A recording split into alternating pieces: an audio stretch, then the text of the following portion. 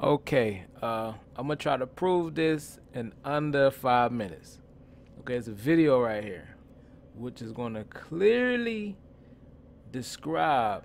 This is a clear description of how it should be ascending off the base of the earth. Very simple video.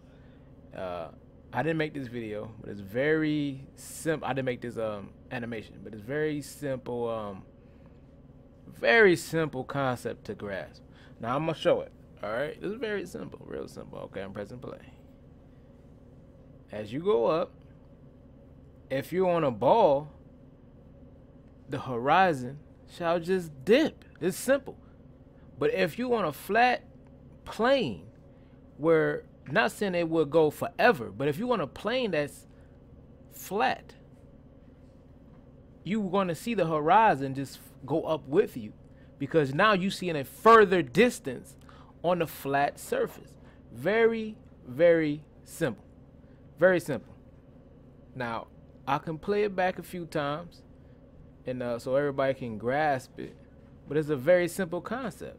If you're on a ball, no matter, like the video explains, like the video illustrates, no matter how high you go up, you should see a dip automatically on a ball. A dip.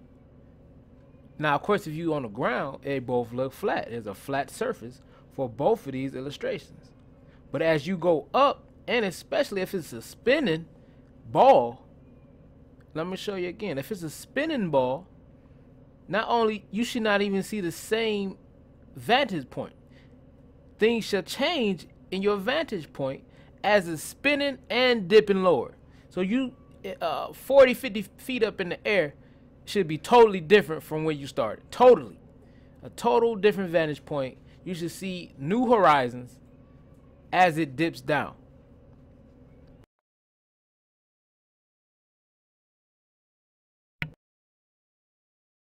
Excuse me. Yeah, but total different vantage points as it dips down. Now, I want to explain something real quick. When it comes to Antarctica, the understanding of the flat earth is Antarctica keeps you in. Antarctica is a circle around this bowl-shaped earth. It's a flat circle you put like a plate. And the inside of the plate, if you put food on the plate, the plate keeps your food in from sliding out if you're not tilting the plate. Very simple concept to grasp. And that circle, it would be Antarctica. Now that circle is a wall. This is documented proof. You can look this up anywhere. It's an Antarctic wall or border that's from a 1 mile to 2 miles up.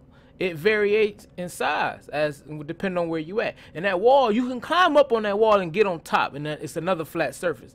Now, as far as you go, we don't know. We don't know. We don't have that either. We just don't have that information. But it's a flat. It's a ice wall that keeps the water in, because it's a mile, varying from a mile to 2 miles up. Now you can go over that wall and just be on flat ice, and you can go far as I guess you want to go. Nobody knows, but it's a flat surface with an ice wall from 1 mile to 2 miles, depending on where you meet the border of Antarctica. Now I'm gonna show this video one more time. This is very simple. If you say leaving off the earth, you shouldn't see a dip.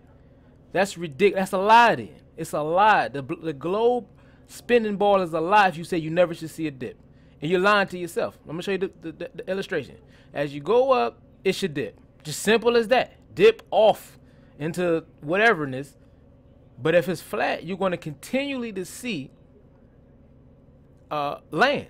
So the horizon will rise up with you, because you continue to see land as further as you go. All right, it's real straight, simple, under 5 minutes, man. And y'all check out my YouTube page, Super Saved 123. It's a lot of spiritual music on there. And you can YouTube me, John Boy, on iTunes, Rhapsody, Bandcamp, anywhere. I do a lot of spiritual music, but yeah, this is a great concept. All right, Shalom, peace.